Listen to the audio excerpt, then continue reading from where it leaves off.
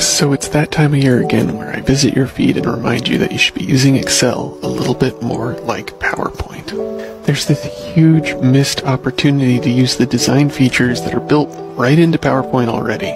Nobody just ever teaches you how to use this stuff. It's all possible because Excel has layers. Just like in PowerPoint, you can drop in shapes, images, text, but here you can also drop in charts and metrics all on top of each other to start creating more interesting designs.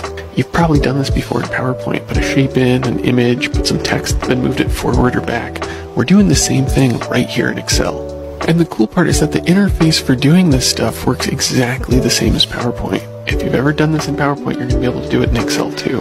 So how we're doing this is we're taking data that's in cells, like this traditional table that you're probably used to in Excel. And then we're using pivot tables and charts to pull stuff out of these cells and put it into these charts and text boxes that give us a lot more flexibility to change our layout and adjust our design. The cool thing here is we're not using any special custom advanced features. This is just built-in standard Excel, no custom coding, no add-ins, nothing like that. Just a little creativity in the design side of things.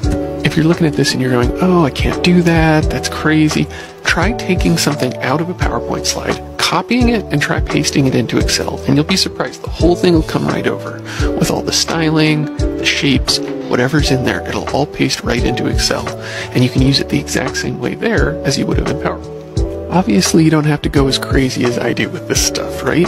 But just having some basic understanding of how to use these design features can help you level up all sorts of different reporting that you're doing in Excel. I've got a bunch of full-length tutorials showing this process from start to finish if you want to follow along. And I send out these template files for free on my newsletter, so you can actually look at a file as you follow through the process of actually building this stuff.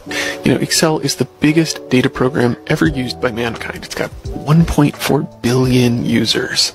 It is part of most people's professional careers at some point or another. And frankly, if we're going to be using Excel, why not learn to push its limits a little bit and integrate a little bit of design to take data from this to something that can actually tell a story and give insights. And to make it a little fun too. Why not? Anyway, thanks so much for tuning in, everybody. Hope you enjoyed that. If you got any questions, drop them in the comments. And if you have specific stuff you want to see tutorials on, let me know. I'd love to hear from you. Thanks.